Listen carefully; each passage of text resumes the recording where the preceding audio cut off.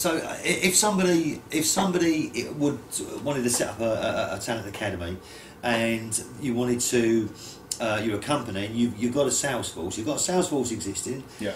In terms of the cost to acquire sales, to train and to recruit and develop sales, there's always been a period of, can the Raw Talent Academy bring some advantages in terms of the way that you're considering training, so that they're more, the salespeople are more better equipped? No, absolutely. And I think that's one of the key things.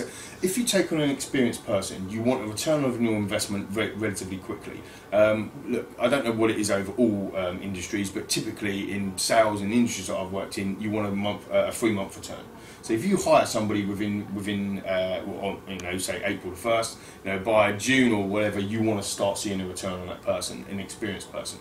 If you take on a rookie or new talent, or somebody that hasn't got that sales experience before, you expect to have a longer period of time before you get a return on investment. But the research that I've done, and just from my experiences, and bearing in mind that I've been employed salespeople for the last 7 years, suggests to me that it's not as long as you think. You could probably get a similar return off a rookie, somebody who hasn't done it, than somebody's experienced, because somebody who's experienced wants guarantees. They want, well, I've already been earning this, so you start paying them more money. You start paying them more guarantees on their bonuses or their commissions or whatever it might be. Whereas the rookie, they're fresh. You can mould them. It's a little bit like you take your driving. Those new tricks. Yeah, well, you take your driving test. If you drive, right? I drive. If I took my driving test today, I'd fail. Why? Because I don't do 10 to 2 anymore. I cross my hands. I put my elbow out. It's the same thing. People pick up bad habits. Whereas if you've got a fresh team of people, talent, an academy, 10 or 12 heads or 8 heads or whatever it might be, all doing the same thing, all learning at the same time, putting their own personalities in it at the same effort, having all the same sorts of targets and milestones in order for them to achieve, isn't that collectively going to be more effective than having dribs and jabs of experienced people? No, I don't do it that way, I do it my way, I do it my way. How can your business function effectively when you've got people doing it all of their own thing? Now look, I'm not here to harp on about everybody should get fresh talent, raw talent in, but I'm saying there's a balance there, and a lot of people, where is your next superstar coming from? I do a lot of public speaking, a lot of talking, a lot of events at colleges and universities. I'm the ambassador for business enterprise for Harrow College, for example, and one of my roles there is to actually look at talking to 18, 19, 20-year-olds to say, what are you looking at doing after this education? How are you going to go about doing things, and trying to get them understanding what jobs potentially could be out there for them, or should they set up on their own, and all that sort of thing. So there's a lot of different elements to the Raw Talent Academy, but for me it's not just about get everybody in fresh. It's about getting that balance and making sure that you've got something. Your next Steven Gerrard, if you like, your next superstar, your next Lewis Hamilton, where are they coming from? Because Lewis Hamilton, Steven Gerrard's, the Williams sisters, they all come from academies. That's what they did. Steven Gerrard's been at Liverpool since he was 8 years old. Why is he such a good player? Why is he so embedded into that company, to that football club's ethos? Because he is Liverpool. And if you set up academies in business, it has the same effect. So what about the geographic nature of where academy can set up? Is it just a London thing? Can it be done anywhere? It can be done anywhere. I mean, I'm talking to organisations that are up in Manchester, in Bristol, down in London. We've just signed a Raw Talent Academy. We've just signed a deal with Blue Arrow. So we're working with Blue Arrow now, partly in Pelham Group. We've also signed a contract with Personal Care Bank, so again it's a recruitment business. We also signed a contract with AstraZeneca. So within the 6-month period, I'm managing to work alongside these big organisations. Sorry to name drop, but it's just a case of it's a credibility thing, isn't it? You know what I mean? So and we're working with a lot of different businesses and colleges and universities, doing a lot of work with Loughborough University and all that sort of stuff as well on separate things. But certainly, it's not just that one region. My office is based in South Oxfordshire. I'm in London most of the time, as you know, but that doesn't necessarily mean that we can't work out where we are. You asked me a question before, how does it work? It's client driven. So once a client says to me, okay, we're interested, we want to do this, that's when I will start ramping up the advertising and the awareness of what's happening. It's kind of like the Raw Talent Academy bus is in your area, I'll come and apply. It'd be that sort of thing. So if somebody wants to apply for an opportunity in Manchester, right at this moment, we won't have anything because we haven't got an academy happening in Manchester at the moment. However, that doesn't necessarily mean to say that there won't be something happening in Manchester. Makes sense? That makes absolute sense. No, very, very interesting. So, in terms of the growth of Raw Talent Academy, I'm sure as the business grows, there's going to be other offshoots that's going to open up to you for different sort of bolt-ons and add-ons for the business. Is there anything you're thinking about at the moment you'll consider adding into the pot? I mean, I've noticed the website's growing, it's developing all the time. Yeah, exactly, yeah. You might have a couple more ideas of something that you're bringing in that you might want to talk about now, you might not. No, but there might be something you think that's going to be added. I think one of the importance is that, if I explain the 3 phases, the search and selection phase, the audition phase and the training phase, of the whole Raw Talent Academy piece, some organisations don't want to buy the whole piece. Some organisations say, well, I've actually got quite a lot of people referrals coming into my business, but I don't know how to train them. So then they look at me and look at my training and development programs and say, okay, we'll buy that piece. So I've we've tried to adapt to what our clients' needs are and what our customers' needs are. One of the other things what I would like to do as well is to put something together which is around development or career development. So not just necessarily, it's very much focused on sales. It's what we know at Raw Talent Academy, it's what we're all about. But to actually adapt and start doing some sort of career development around giving mentoring and business advice and guidance to people that don't necessarily want a career in sales, but they just want some sort of direction.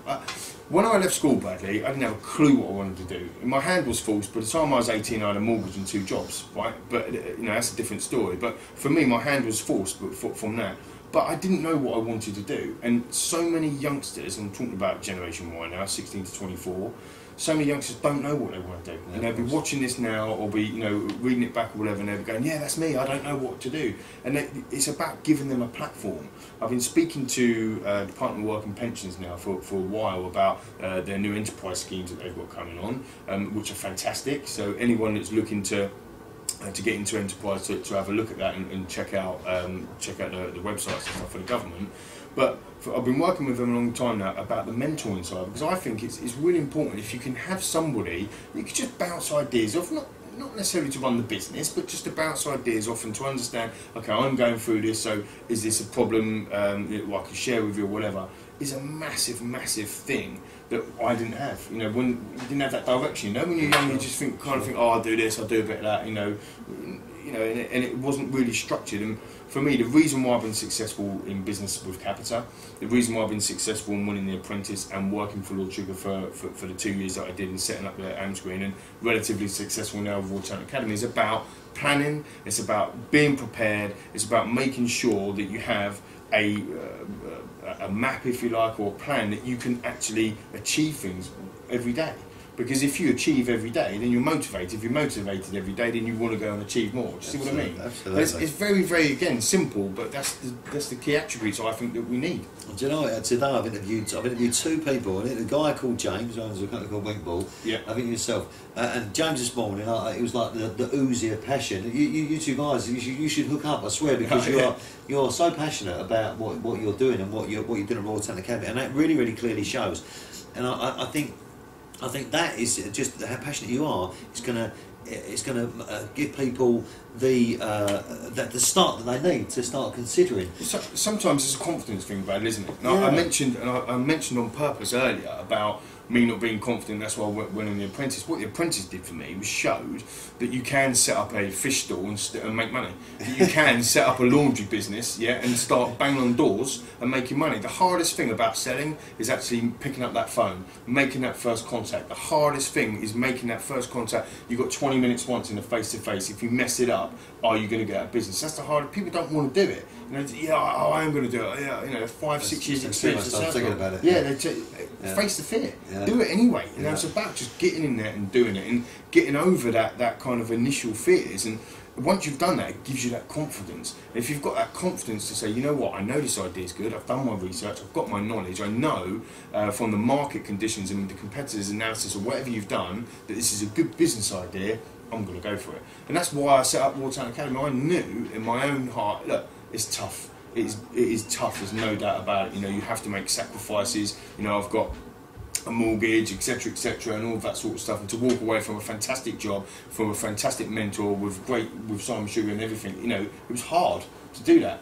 But I knew that if I can do it and I can start to build it up to where it currently is now and beyond, I knew it was going to be the right decision for me. So my message effectively to people out there would be that if you've got an idea and you think it checks out, get critique. Make sure that people are critiquing it, because it's massively important.